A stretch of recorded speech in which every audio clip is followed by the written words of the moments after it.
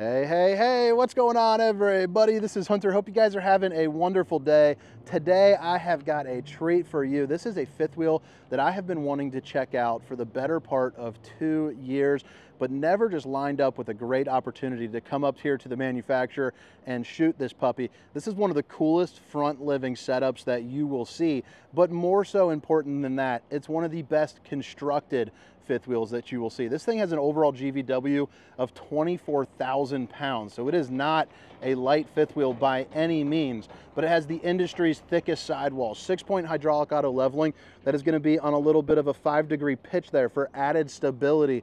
So they're doing things the proper way, and what that's going to mean to you is a smoother kind of living experience, cooler in the summer, warmer in the winter, all wrapped up in a high-end luxury finish. This is definitely one that's going to be on the bucket list for when the kids are out of the house, we got some extra money, and we probably want to go set across the country, camping and traveling along the way. This is the 2024 DRV Mobile Suites Nashville. Now, all the specifications, length, height, tank sizes, awning sizes will be down in the description, along with a link for the price, but also a link to the manufacturer so you can see what all is optional, because this is primarily a pretty good custom piece. I mean, you can order it with different paint jobs, different cabinets, different floorings. There's just a whole bunch of stuff that you can do that, unless I did a 2-hour video, I wouldn't have the time to go over it all. So I want to make sure you have those resources. But hopefully you find yourself enjoying the video. Let's go ahead and get right into it. Again, it's the 2024 DRV Mobile Suites Nashville. And man, I'm excited for this one. This front living is just fantastic. So this is went with a little bit of a darker floor. You can get it, like I was saying, a little bit light. And this is the Italian white for the cabinetry. So again, you can go darker, if you choose to do it. The kitchen, obviously residential everything. I mean, it is fantastic. Real hand-laid tiles. You flip over here, you got a slide for a dinette. This is definitely going to be more of a couples coach. But if you bring the grandkids along with you, you have the ability to sleep them, because both of these sofas do pull out, which they meet up into the middle. It kind of is what it is there. I like the fact of the valances where it kind of breaks up between the light and the dark. I like how the walls and the ceiling all kind of bounce off each other. You have the soft touch, so that's going to go into sound deadening, inherent extra values for just keeping the camper a little bit more insulated. You're also going to notice you have the returns over on the sides. There's going to be no exposed ACs in the Mobile Suites lineup. They all use a whisper quiet, so even when this thing is, it's a 15 KC, when it's pumping at full speed, it is still going to be very quiet, and it's not going to interrupt your movie. But one of my favorite things about this living room is the fact that they have 2 recliners with that walkway through. I just think that looks incredibly sharp. I imagine just sitting down right here, maybe when the kids are older, we're hanging out, watching a movie, kind of all one big family. You have your fireplace. You also get a little bit of storage here, both left and right of the TV. And the cabinetry is all handmade here in-house. So that is pretty darn cool. I mean, look at that. That is an actual real wood. I believe that one is going to be a walnut, if I'm not mistaken. The head clearance in here is pretty darn snazzy, pretty darn nice. I mean, I'm 6 feet tall. You're probably looking at about 6'5" or so, I would say. All of the windows do open up for a nice breeze, and they all have day and night shades. So if you want to block out a little bit of the sun, or all of the sun, you can definitely do that, kind of get your Dracula on. Right here, behind the recliner, let me go ahead and move this over just a hair. You got a nice little place, possibly for some books. My wife is a big-time reader, and I think that would be a great place, even a reading nook. Imagine if you're, you're lakeside, you got yourself a little bit of a view, not at a, lot at an RV manufacturer, but it's a cool little place just to post up. You're also going to notice you get a little bit of countertop space all up and around, and you have a little charging station. So 2 pull-out sofas, 2 recliners, big TV, great decor. Overall, I think it's, just kind of a home run as far as that is concerned. Maybe drop a comment, let me know what you think. Over here, you're going to have a couple of your lighting controls, and you have a dimmer, so you can do it, just like that. These are going to be the fancy kind of countertops to where if you were to chip it, that pattern runs all the way through. Babe, if you're watching, I love you. And now we are heading back into the kitchen. But before we do that, I mean, you even have this kind of this woodwork on the archway, which I think is really nice. Same storage both left and right too, by the way. But I like the LED lighting. And now we're over into the living room where you're going to see that you have 2 slides. So you have one right here, and then you have one for the dinette. So right when you walk in, first thing you're going to be greeted with is a big old Mac Daddy refrigerator. Let's go ahead and pull out this little travel tab right there. But I mean, you could pack away a week's worth of food in that thing, absolutely no problem. You know, it's just the same size as the one that's inside of my home. And then, you know, the freezer section as well has got 2 different trays.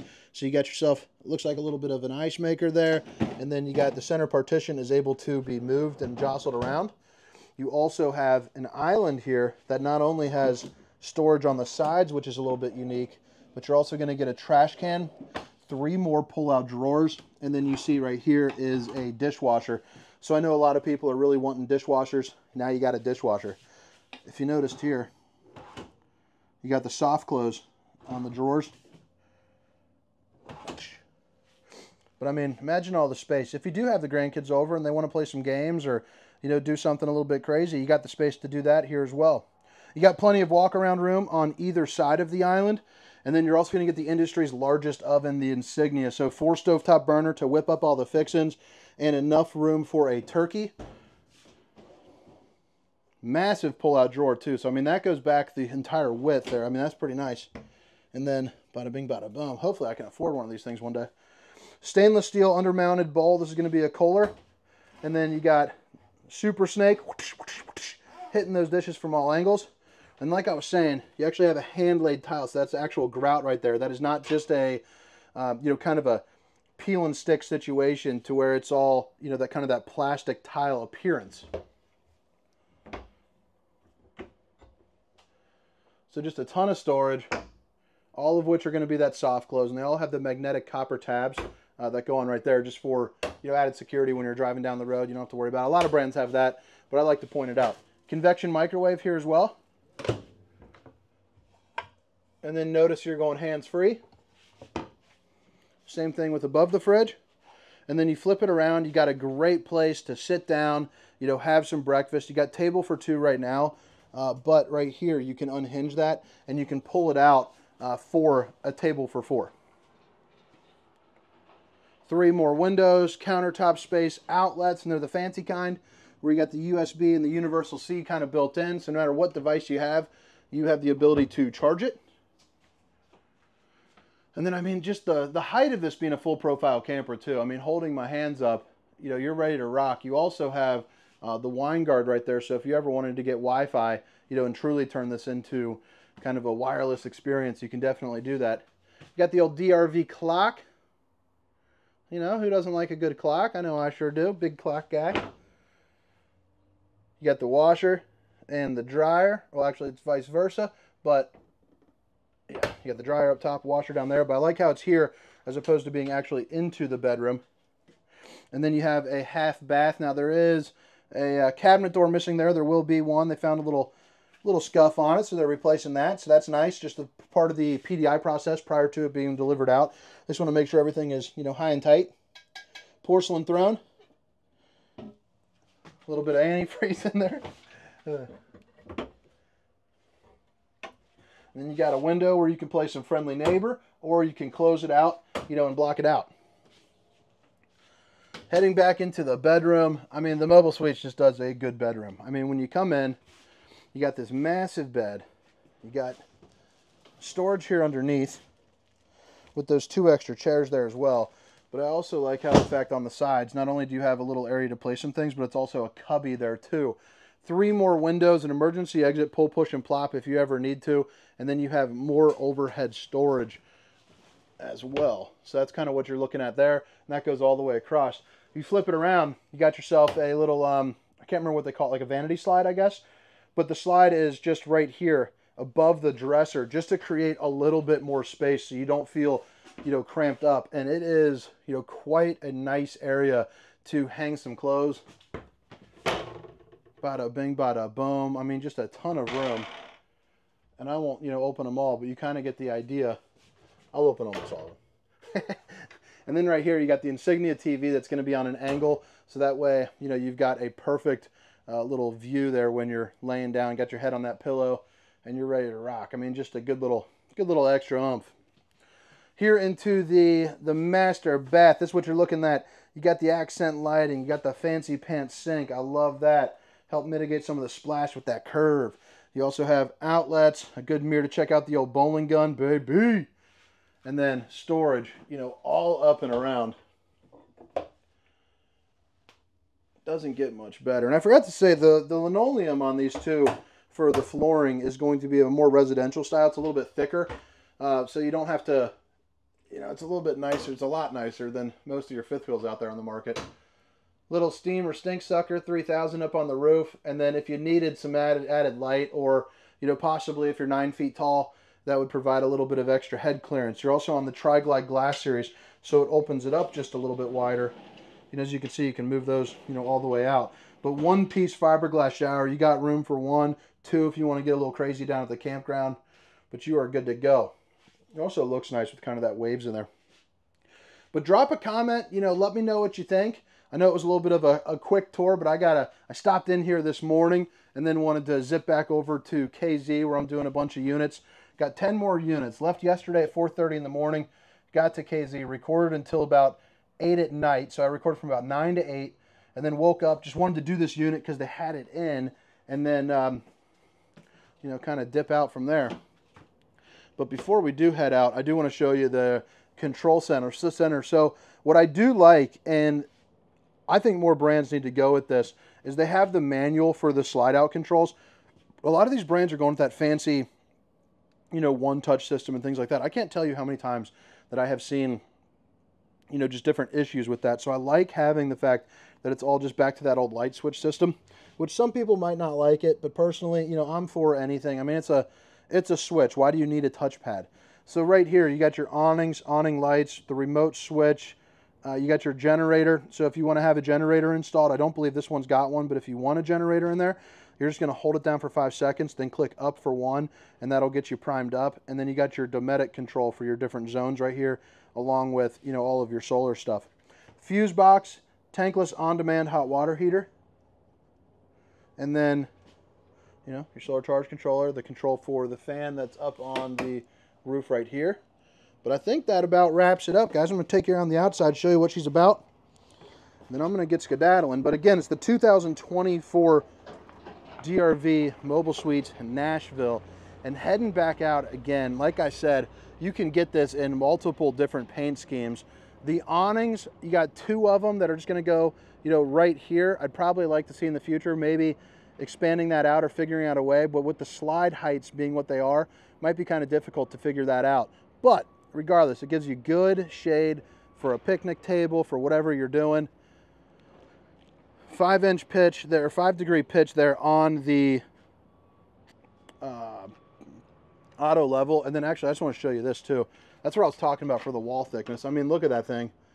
That is a thick wall. Now, when you go into like a camper, you know, like Redwood, for instance, you know, they use a 2-inch thick wall. There's definitely going to be levels to this in the RV industry, and this one is a level up. You can also see the frame is looking a little bit different. It doesn't have that aluminum frame. You know, it's got that steel right there. So that's part of the reason why this thing weighs so darn much, but it's also why it's going to be able to handle the rigors when you're driving down the road and the longevity. Pull-out tray, and I believe this has an 800-pound weight capacity, but it's pretty nice just to have something in the middle and being able to easily access it. You also have an LP Quick Connect right here, so if you want to do a little bit of grilling on this side, you are more than able to do so. The steps flip up into the door. You got a screen. You're also going to have the 25-mile-per-hour winds basically will not slam that thing shut. And then you got a camera system here too. So you got one camera here, and then you got one out the back. I'll show you that here in a second. Frameless windows. They also use, I believe, a 10 times clear coat on the exterior. So their paint job is a little bit more as well. Like some of the brands, you know, you might be able to get a paint job for, you know, $7 grand or whatever it is. This one will definitely be more, but because they use more and they use it a better way, you know, you don't have to worry about it showing up with a whole bunch of swirls and all that kind of stuff on you. So on the back, you do have a receiver with a hitch, or with a, geez, oh Pete, I'm blanking out here. You got your receiver with your plug-in right there, so if you need to pull something behind, you're able to do that. You also have the other camera right here, and then the Lippert on-the-go ladder prep, so you can get on top of your roof, you know, check your seals, check your slides, make sure everything is on the old up and up, you know, make sure that everything is well taken care of. You also notice you have slide toppers on each and every one of these, and I cannot recall if that is a standard or if it comes with it, so make sure to ask, you know, the salesperson or whoever that you choose to work with, you know, about that. Now I'll show you this one because I already showed that one. You got your power cord reel right there, so you don't have to worry about lugging it around. And you notice that was a slam latch door all the way across, so thicker. Since you got the 3-inch thick walls, you get a thicker baggage door there as well. And then you're going to have some beefed up tires here, luxury all the way. I believe they're a 17.5 H-rated tire, and this one does have the upgraded brakes, as you can see right there. It's also got, let's see here, I can't see down there. Yeah, you got the upgraded suspension and everything. So this is a beefy boy right there. That is a nice camper, a good way to rig it out. Back end of that hot water heater will be located right here, so if you ever need to get into it. And then this is going to be your docking station. So you know you have your spray port, gray tank flush, sanitation flush, and your black tank flush, which is basically a sprinkler system there for your poop tank. And then all of your different valves, as well as your water pump up in that top right.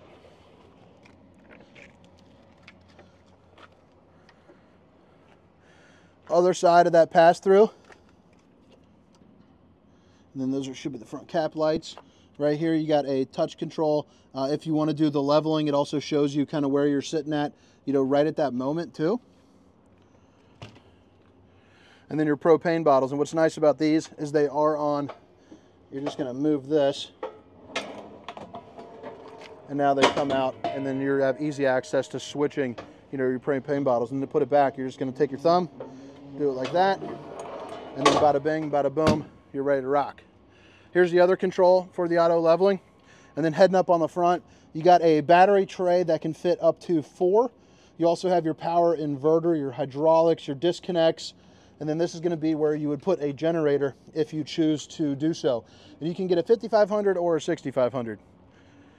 The More Ride pin box for a little bit of an extra comfortable ride when you're whipping down the road. Just kind of helps out with some of that bouncing, just makes it really nice and smooth. And then we are back up to the front, to the best front cap in the game, shining like justice. But guys, I hope you guys enjoyed this tour. I hope to see you next time. Hit that like and subscribe button if you don't mind. Again, this is the 2024 DRV Mobile Suites Nashville. My name is Hunter. See you.